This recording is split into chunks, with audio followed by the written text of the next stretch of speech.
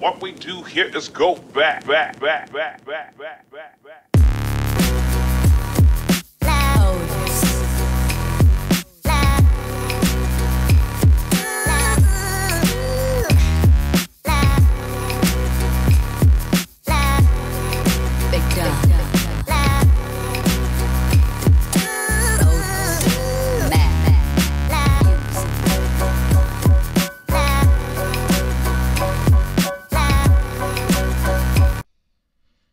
Hey guys, and welcome back.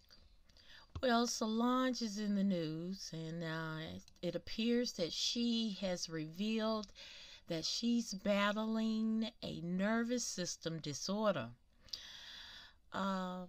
She says that this disorder will make her unable to perform at South Africa's Afro-Punk Festival on New Year's Eve. The singer revealed on Instagram Wednesday that she has been battling an autonomic disorder over the last 5 months. A journey that hasn't been easy on me, she wrote. Sometimes I feel cool and other times not so cool at all. The Cranes in the Sky singer wrote, "It's a complicated diagnosis and I'm still learning so much myself.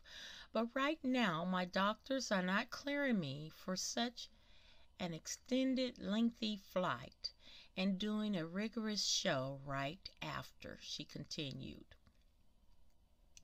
Now, Solange did not share what type of autonomic disorder she was diagnosed with, but people with autonomic disorders have trouble regulating heart rate, blood pressure, digestion, and body temperatures, as the disorder is a dysfunction in the nervous system.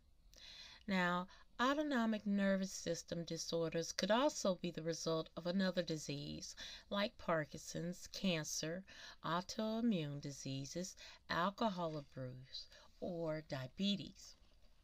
Now, symptoms include, but not limited to dizziness or fainting upon standing up, abnormal sweating, urinary problems, vision problems, and difficulties with digestion, such as loss of appetite or diarrhea and constipation.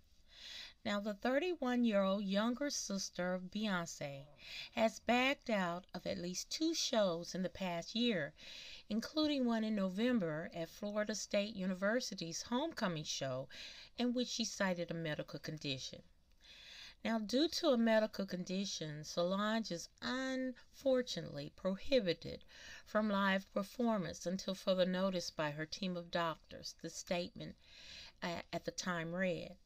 On behalf of Solange and the St. Heron family, we would like to apologize for any inconvenience that this may have caused and thank you for your continued support. Now, in July, she headlined London's Lovebox Festival and Chicago's Pitchfork Music Festival within 48 hours of each after breaking out of the hospital. Now, she says, "I was in the hospital this morning," she told the crowd, according to reports. "I was in the hospital for 3 days. After my show, I had serious episodes, and I was told I shouldn't perform. And so I broke out of the BITCH this morning." Now, she also once passed out at the airport in 2009 and was hospitalized but credited to dehydration. She later tweeted about it, writing, "Guess I passed out," but it is unclear if she was suffering from the autonomic disorder at the time.